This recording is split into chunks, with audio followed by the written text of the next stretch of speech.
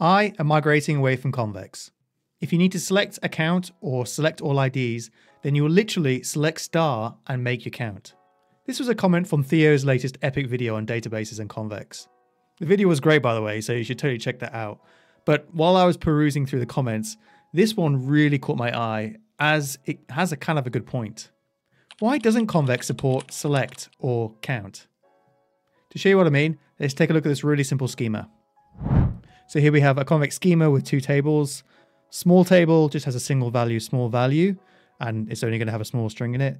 And then we have big table that also has a small value and a big value, which is going to contain a really large string, like 100 kilobytes or so. Now I've gone ahead and populated both tables with a bit of data. So now we can see that both tables have got 1,000 rows in them.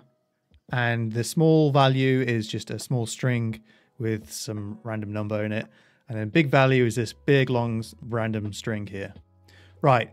Now, let's say we want to do a query that is like the SQL equivalent of select star from small table. This is how you would go about it in Convex. And then kind of this is the same thing for the big table. So let's take these functions for a spin in the dashboard. So if we go to the functions tab, we can then select our select star from small table function and run it. And it takes roughly 900 milliseconds or so. Then if I run the select star from big table function, I can run it a couple of times. It takes roughly 2 to 3 seconds-ish. This makes sense, right? Because well, the big table is bigger, so it's going to take longer to fetch that data.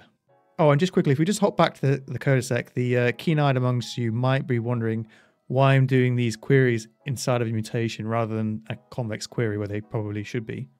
Well, it's because of two reasons, really. So the first one is caching, and spoiler alert, this is going to come up in a bit in this video. But you see, Convex's queries are automatically cached. So as long as none of the inputs change to a query, then it doesn't need to rerun it.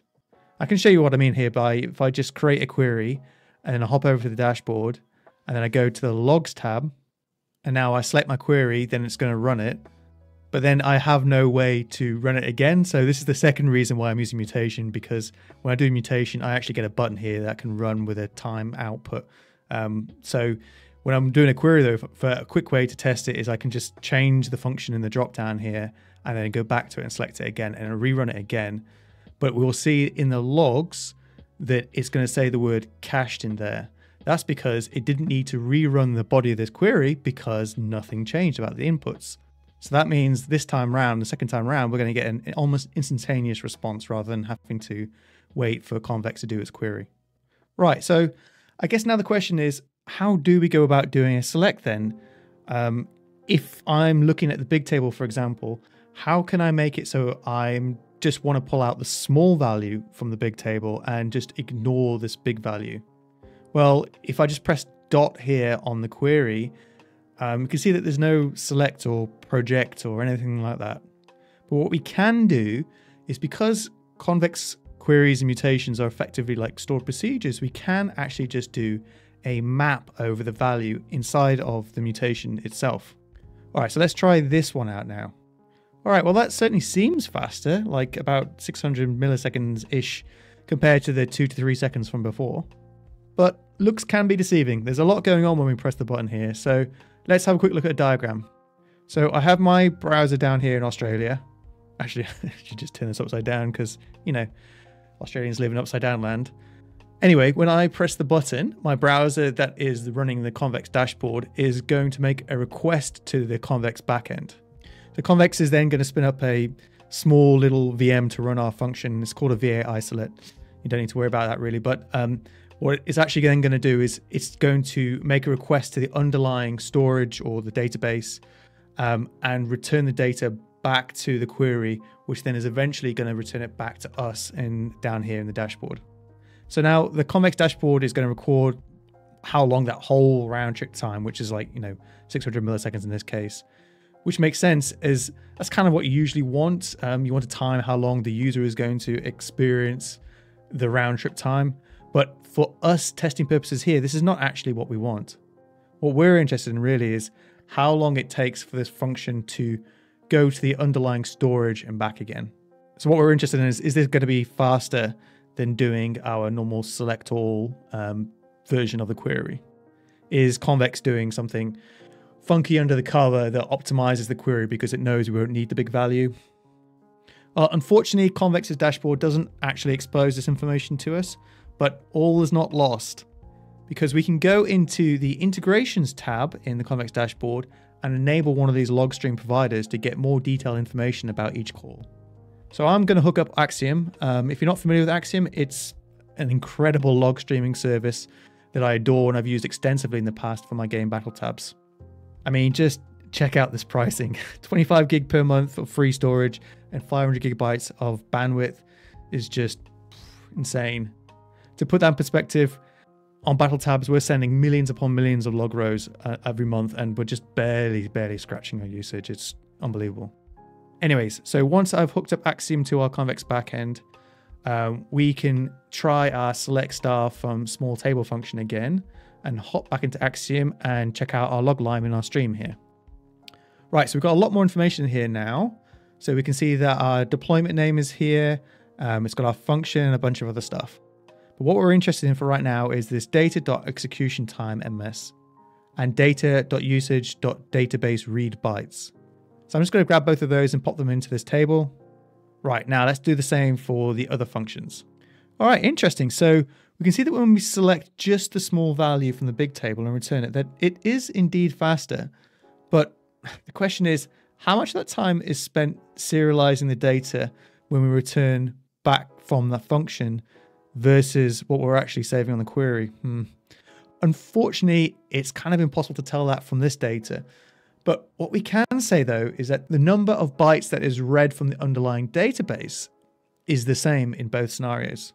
So if the data that is read is the same in both scenarios, then we know that Convex must not be doing some clever selecting of only the data that's required from the underlying database.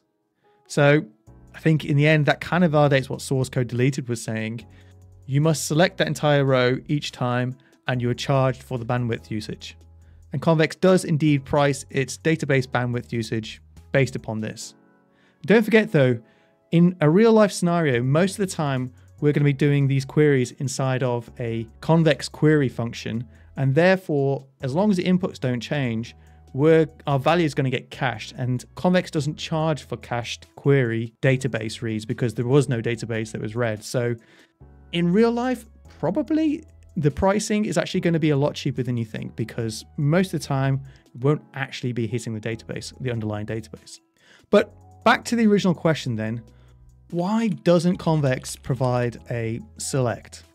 I don't think it's actually an issue of Convex not wanting to do something like this. It's more of a limitation around Convex being both a relational and document database. You see, other row-based databases like Postgres benefit from some very specific optimizations because they have fixed columns. So, for example, in Postgres, if a field gets too large, I think it's about 2 kilobytes, then what it actually does is it replaces that value in the row with a special pointer to a place called the oversized attribute storage technique, or toast area. So that means when you want to read a number of rows that might include our big value, it first has to do a lookup into this area to grab the entire row, which is quite an expensive operation to do. So the optimization that select does in Postgres is if you only select the small value, then it's going to allow us to skip that expensive lookup into the toast area. And this is something that Convex doesn't do because it's actually storing the entire document to its underlying storage, not columns. And things start to get super messy when we start talking about indices on both databases, so let's not go there right now. The key thing to know here, though, is that while it might be possible for Convex to do some sort of toast-like process internally, it doesn't actually want to for a more philosophical reason that brings us to our second question. Why doesn't Convex support count? If we return to source code deleter's comment and take a look at the next thing they said, if you need to select a count or select all IDs, you will literally select star, then make your count. And they are quite right. If we hop back into the code for a sec and try putting a dot again here, we'll see that there's no count function. So the only way to count our rows from a query is, as the author suggested, to return back all our rows and then count them, which means reading a lot of extra data unnecessarily. So again, why doesn't Convex support count? Postgres, MongoDB, Firebase all have these count primitives. So why not Convex? So here we get down to it. What does the lack of select and the lack of count have in common? You see, both operations sound cheap, but actually usually require reading a lot of data. So count has to touch or at least index scan every single matching row. And it has to do this on both relational databases and on Convex. So in Convex's world, this means a lot of extra documents read, which is going to blow out the cache and every single write, and also cost you a whole heap of extra bandwidth. And select would only be cheap if Convex could skip reading those big fields from its internal storage layer. But Convex stores the entire JSON document, not just column chunks like in Postgres or other relational databases. So it has to read the full blob back, then throw away what you don't need. But the issue is like that select statement can have unexpected performance changes as you scale up. If you were to put a value inside of that big value that is less than 2 kilobytes, then you'll get a very fast read. But if you put a big value in there, then it could be a slow read. So sometimes it could be fast, sometimes it can be slow. It's kind of inconsistent. So Convex philosophy is no pretend cheap primitives. Instead, you model what you really need, and thus you get consistent performance and pricing as you would expect. So could Convex theoretically add these? Sure, probably. But the easy API would mask the real costs and thrash the cache and create unpredictable performance. Convex prefers explicit modeling over magic, the SQL and its underlying query planner present. Okay, so finally then, what are the solutions in Convex land to these two issues? So firstly, for the select issue, what I personally would probably do is split up my data so that I have my big values stored in another table, and then I would only pull in that data when I need to.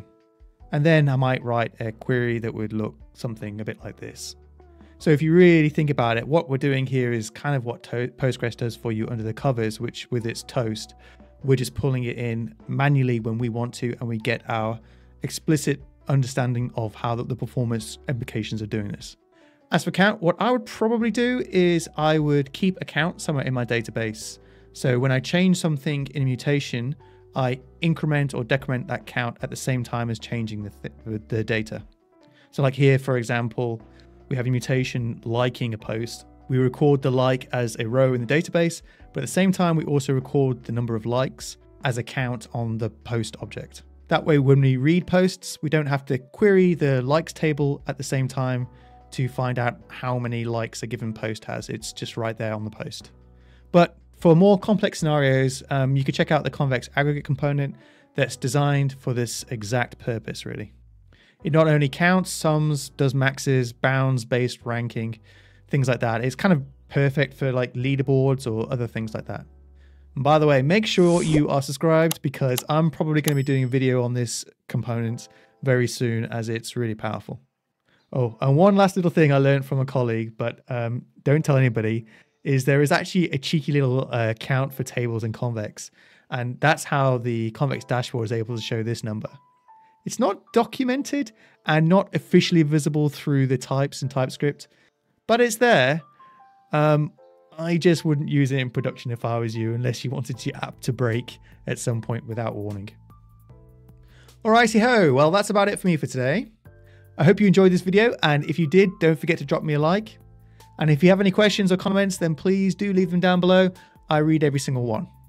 And if you enjoyed this video, then you might want to check out this one. It's another Convex internals video that I did where I dove deep down into how the Convex codegen process works. Anyway, until next time, thanks for watching. Cheerio.